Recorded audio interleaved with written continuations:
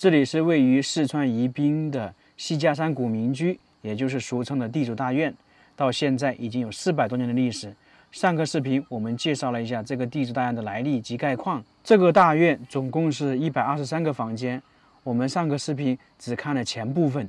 众所周知，像这种豪华的大院，它的核心都是在后院，特别是那些老爷房更是了不得。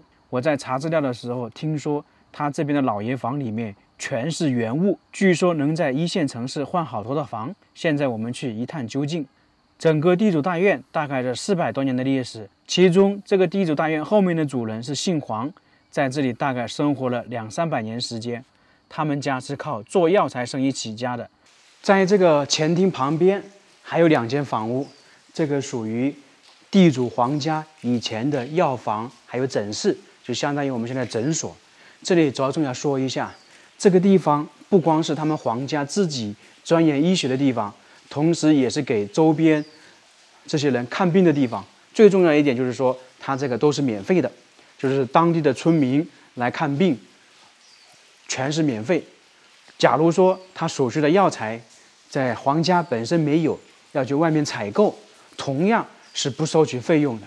所以当时黄家在这个地方也算是比较深得人心，并没有很多时候那些土匪啊或地主那些为富不仁。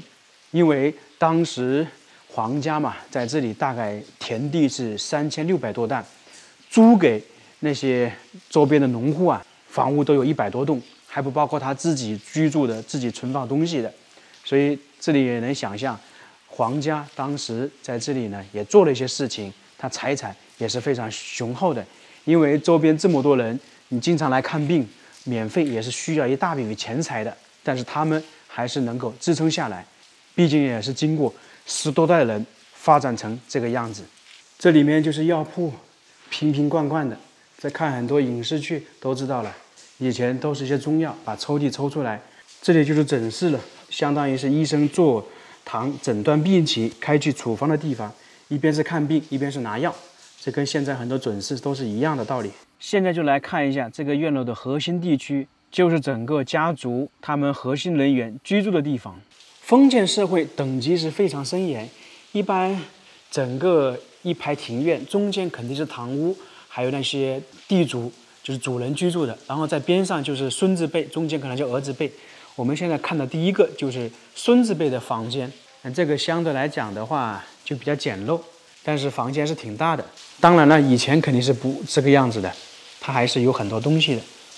你看看，那这里是2个房间，可能就是2个孙子居住的。继续看看其他的房间。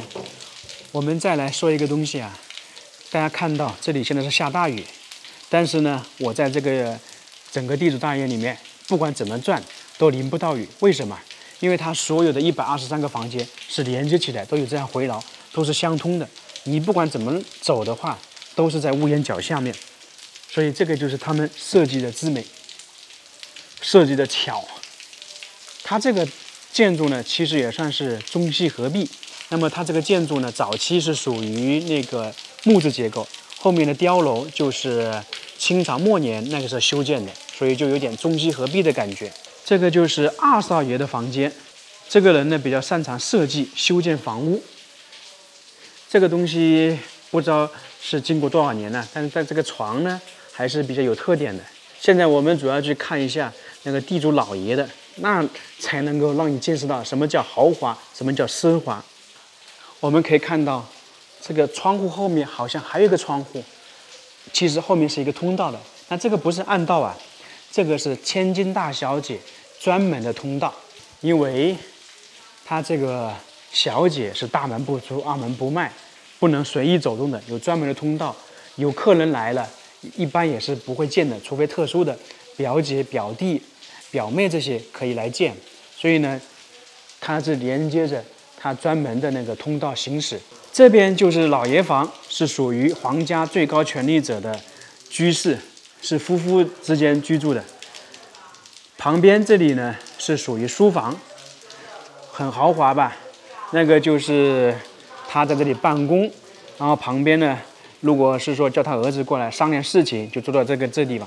他这里跟议事厅类似啊，只不过呢，议事厅那个就是开会是要用的。然后这里呢，就是他日常办公、学习的地方。那基本上他每天都在这个地方。像管家呢，随时随地基本也是在这里，因为要服务他嘛，相当于是秘书一样的，很豪华吧。然后我们就去看一下他的卧室，那个真的是不得了啊！他这个老爷呢，他是中国举人的，这个就是地主老爷的卧室，非常豪华。主要就是看看里面这些物件，大家猜一猜，这个是原版的还是仿造的？这里面所有的东西价值无法衡量，全是原版的，包括床，还有前方那些摆设，这个桌椅全部是原版的。首先我们就要来看一个床，这个床呢属于半铺，大家看到没有？这个床它不直接落地的，它是靠32个角，半铺是32个，全铺是64个，所以说精美吧。然后上面看到没有？牡丹，还有那个喜鹊，一个地天一个地，这个就是说夫妻呢要信任，不能同床异梦。最关键呢，我们要看一个床上面的东西，大家看到没有？有镜子。那这个一般在现代是没有，在古代其实有了。它里面呢就是23面镜子，什么含义呢？心如明镜，夫妻呢要信任，不能你一个想法，我一个想法，这样是不行的。如果说夫妻那个不齐心，那就很容易出事。所以才说夫妻何必其利断金嘛。那上面还有很多雕刻，各种各样的。然后这个鹤是纯铜的，真的是太精美了。在这个床外面左右两边还有2只猫猫，就是耄耋之年，他们希望能够长寿。走了这么多财主大院，这是我迄今为止见过最豪华的地主卧室，这个床也是最豪华的，并且据旁边的人员说，这个床也是金丝楠木建造的，因为在这个财主大院后面有一大批楠木林，就是他们自己家里栽种的。那有人就在说，这个床在北京能够抵10几套房，如果是无价之宝，那肯定是可以的，因为这个毕竟是有几百年的历史，而且是这么豪华。那么这个床可以在北京换10几套房的说法，你相不相信？刚刚看了一些他们卧室，现在来看一下中客厅。这个就是主人接待中等客人的。我们最开始看到了下等客人，那中等客人就是说，一些亲戚朋友吧。罗汉床，主人是坐在那里，那客人是坐在这个地方。大家有一点来区分一下啊，看到没有？这3个座椅，然后这个比较小，比较一般，这2个比较好。那是为什么呢？一般来访的话都是一家来嘛。那打个比方说，那个男士坐在这里，他的妻子在这里，然后这个就相当是小妾。一般来访是这样的嘛。这个是体现了等级观念。我们在这个中客厅看到一个文物，这个是上过央视的，这个东西是什么呢？很有特色啊，看起来像洗手的或者是其他的。它这个相当于我们现在办公室必不可少的一个饮水机，具体怎么弄我还不太了解，因为听导游刚才随便讲了一下。在这个中客厅后面呢，就是公制厅。公制厅平时是过厅，家中有红牌喜事时，则在这里看戏的地方。那哪里是戏台呢？这个地方就是戏台。这边呢就是放桌椅的地方，就是说有红牌喜事看戏的时候，就把桌子摆在这里。那平时没有的话，人来人往就是通过这里进出。我们再往前走一走，看看这个戏台。那这个台阶呢也是有含义的，整个他这个家族都是有台阶，就是说步步高升的意思。这个戏台还挺大的，在这个戏台上表演的话，应该大家都常看到电视了，主人在下面。那从哪里会体现呢？你看左边一些雕刻，这个是《白蛇传》，那这个呢也是有人在弹琴。还有一点呢，我们看哈，它这个下面有一个门是属于一个圆形的，这个在川南或者是四川建筑是非常少的。如果在苏州园林看的话是比较明显。那么这个起到什么作用呢？可以看到后花园的情况，而且呢那个地方呢一年四季都有变化，这个就体现了建筑的一些哲学、一些道理。在过厅这里还有面镜子，这个镜子属于原版的，清朝它的亲戚朋友送给他的。这个镜子有什么道理呢？你看一下，是不是能够看到过厅，还有那个戏台，最后还能看到里面那个花园，那个就是我们说的镜中月、镜中景，是不是很有特点？这个就是小姐的闺房，闺房是闺房，绣楼是绣楼，不在同一个地方。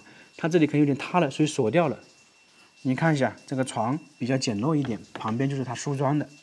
现在呢，去那个我们刚才说的通道看一下，闺房在这里，那通道呢就在旁边，很隐蔽吧，就跟有点暗道一样。这个叫女人通道，是专供女眷通行的特殊通道，为避免女眷在外人面前抛头露面，主人专辟女人通道，以达到隔绝内外的目的。就跟我们说的千金大小姐大门不出二门不迈一样的道理，就是说不跟外人见面。所以古代的那些女子啊，特别明清时期，基本上是看不到外人的。那除了成了家可以去拜访一下，要不然是很难的。你看看整个这个通道很明显吧？刚刚我们看到的那个内外窗就是这样的道理，很幽深。这样一直走过去，然后旁边这些呢，就是那个少爷主人的一些卧室，包括堂屋都在这边。这个是老爷房的后面，我是站在那个女人通道里面，因为刚才可以看到它是有2扇窗户嘛，中间是一个通道，就跟暗道一样的。我们看一下它这个办公桌，它这个门呢都是对称的，对着的前面那个门。从戏台出来，这里就能看到是后花园，他们主人嬉戏游玩休闲的地方。那这个就相当于一个是假山了，这里面的树木都是几百年，非常大呀。看到没有？假山花园有点像走进苏州园林的感觉。那当时主人他们吃完饭，可能一家老小就在这个里面游玩。刚才我们来到这个地方说房间多，继续往前走呢，看到这个建筑有点不一样吧？它下面是空的，而且石头比较高，这个就是他们地主家里的粮仓，储存粮食的地方。这个大院里面最高的建筑就是这一栋，不一般呢，它是属于绣楼，有3层，看起来非常大吧？大家知道绣楼是干嘛的？只要是女眷那个绣花、刺绣这一类的绣红的地方，它的功能是1楼好像是放东西的，2楼就是小姐和丫鬟刺绣的地方，3楼是小姐单独的居房。我听导游说啊，这个2楼到3楼是没有梯子的。如果小姐要去3楼，那个丫鬟家丁专门弄了一个梯子让她爬上去，爬上之后就把梯子去掉了。所以说小姐要下一趟绣楼是不容易的。那么这个也是我迄今见过最完整、规模最大的绣楼。其他的时候看到绣楼，要不倒塌了，要不就是没那么豪华，这个就不简单了。